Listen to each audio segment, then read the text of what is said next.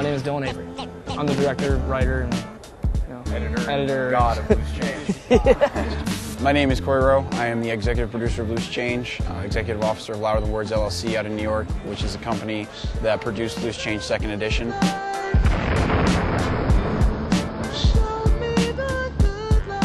My name is Jason Burmis. I was a researcher and production assistant on the 2nd edition of Loose Change, also an activist. September 11th happened. I woke up, went out with my friends, got some breakfast, bagel and coffee, sat around, and we got back to my house. Me and my friend Sandy went back there just to hang out before school, and we walk in the front door, and she gets a call on her cell phone. You know, turn on your TV. And she's like, what channel? Her mom says, it doesn't matter what channel, just put on the TV. There was another one. We just saw another one. Another plane just flew into the 2nd tower. And basically watched for the next 2 hours, just watched things happen. And accepted it for what it was and went off to school and watched the tower, watched Manhattan smoke for about an hour, and that was my class. I went back home and I was like, well, that's interesting. And I just kind of accepted it. And I was like, okay, terrorist attack. Reporters are always trained to follow the dollar, look for the money. Who finances an operation like this took a lot of money. It took money and it took professionalism. I personally think that this had to have had a professional organization behind it. And then, like some people, it just kind of happened, and I just kind of let it slide. When did you first start questioning her, and what got you? May 2002, advice from James Gandolfini. To make a very long story short, I was building a restaurant for him. James Gandolfini, you know him as Tony Soprano. I was building a restaurant for him and his childhood friend. I asked him, what do I have to do to be a successful director? And he said, you have to have an important message to give to the rest of the world. And it was that point when I started thinking about 9/11, started thinking, well, 9/11 is the most recent, huge event I could think of. So that was the one thing I started to write on. And doing my research, it just became apparent that things didn't add up. Because I originally intended writing a fictional script about, myself and my friends discovering what you see in the documentary, that 9/11 was done basically by our own government. Intended for a fictional project, did my research, it turned into a documentary. Loose change is more dangerous than anything they've ever encountered. I got into this. I've known Dylan and me have been best friends since we were about this high. We've always wanted to make a movie. We always wanted to get into making movies. It was just always a goal of ours. We took a digital editing class when we were in high school on Macintoshes, and it really broke us into it. I mean, we used to design web pages when we were like 14 years old, just for fun, just for something to do. We've always loved computers, and Dylan wrote this fictional screenplay of us finding out September 11th was an inside job. We started shooting it while I was in the military on my leave. I came back up to New York for my vacation time between deployments, and we started shooting this movie. And as Dylan was writing it and we were shooting it, he kept doing research about it. Figure you're writing about 9/11, you better know the most about it. And so upon doing that, he came across so much information that the movie started to split off from a movie, and then we'd throw evidence in there. June 2000, October 24th, 2000, July 4th, 2001, July 24th, 2001, September 6th, 2001. And then it would break down until all of a sudden there was way too much evidence. It was overwhelming, and it was kind of out of the scheme of reality for us to make a full motion picture.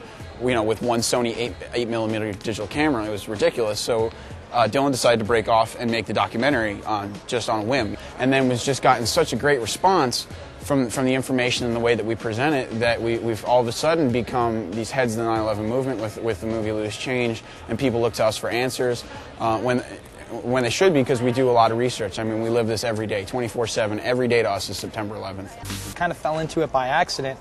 I had been researching 9/11 for probably three and a half years. I had bought the official version at first, and it was almost a year after that before I started to question it and find the contradictory evidence that, led me into 9/11 truth activism.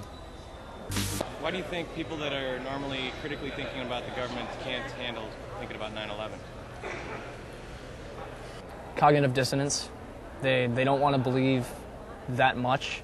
Like, people are ready and willing to believe that their government's corrupt, their government does bad things and kills people, but when it comes to domestic terrorism and false, yeah, they're not. It's not possible at all. It's not even within the realm of possibility. They won't even accept it. Like people who are all ready to put on an anti-war shirt, you know, one of the Buck Fush shirts, and go down to D.C. and protest the war. The second you start talking to them, well, you know, this whole war thing wouldn't have happened without 9/11. So what's your idea that 9/11 could have been done by our government? They're like, well, that's just ludicrous. It's like, I mean, come on. Our government has killed hundreds of thousands of innocent people based on a lie. What makes you think that 3,000 people weren't killed for a lie? So, I mean, it's just real interesting. Rising up and saw he wasn't involved. In the press? Fox News, A&NBC, and CBS, they knew the story, they ain't let us see. A freer press would have reported all the holes in the lies. They controlled by the White House, and we won't open our eyes, so who's to blame? Ourselves? Yeah, justice is fair, because we apathetic and ignorant about the details. And we haven't questioned our leaders when they feeding us lies. Accepting to see this truth, and now freedom has died. There was no need to question the commission outright. We already know the truth. It's the guards. Basically, people can't come around to the fact that 9/11 is an inside job because it's too much. We've lived comfortably for too long, and people are just not open to the idea that the U.S. government, the greatest land in the nation, I mean, we sat there and did the pledge every day at school, and, you know, we're told over and over again, we're free, it's democratic here, we have the best nation in the world. People can't come to grips that they would kill their own people in order to kill more people somewhere else. So immediately when you say that, you're a leftist, you're an anarchist, you're anti-government, and I'm none of those things. It's a wound on our soil. I mean, it's the greatest national tragedy. An American icon attacked and demolished to the ground. Thousands of people were killed instantly. And then our country accepted that for what our government told us it was. And then we invaded Afghanistan.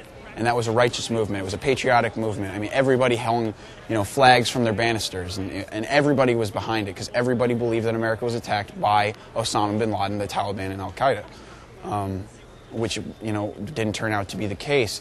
But we've put so much emotion into it. We've put so much time and effort and money.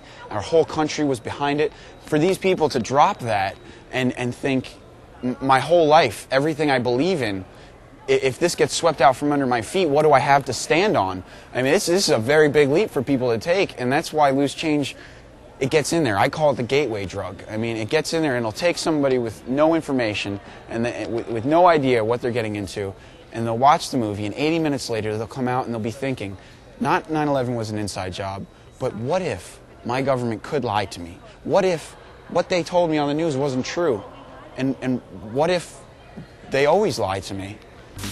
What do you think is the best piece of information that breaks through the Bush administration story about 9/11? World Trade Center Building 7. I mean, you ask anybody here tonight, that's probably the most common answer you're going to get. I mean, you have a 47-story office building 300 feet away from the North Tower. I mean, the things across the street, the buildings that all surrounded Building 7 were structurally intact. They didn't fall on 9/11, yet at 5:20 p.m. on September 11th, Building 7 fell straight down to the ground in its own footprint in 6 seconds, which, if you do the math, is a complete free fall. That meant there was absolutely no resistance between point A and point B. It was a controlled demolition. There's no way to avoid it.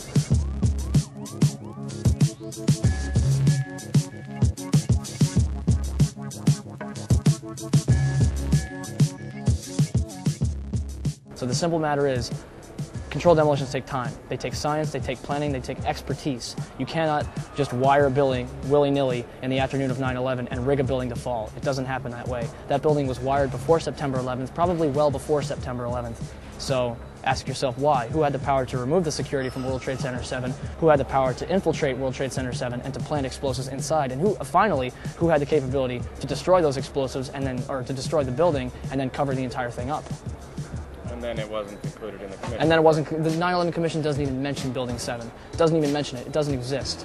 And then FEMA's own report on Building 7 says the causes and specifics surrounding the collapse of Building 7 cannot be determined at this time. What does that mean? I don't know. It's ludicrous. And then people accept it. They're like, oh, well, the government couldn't figure it out. It's like, you're telling me the government couldn't figure out that something happened on September 11th that never happened before in history ever or after? It's ludicrous. Absolutely ludicrous.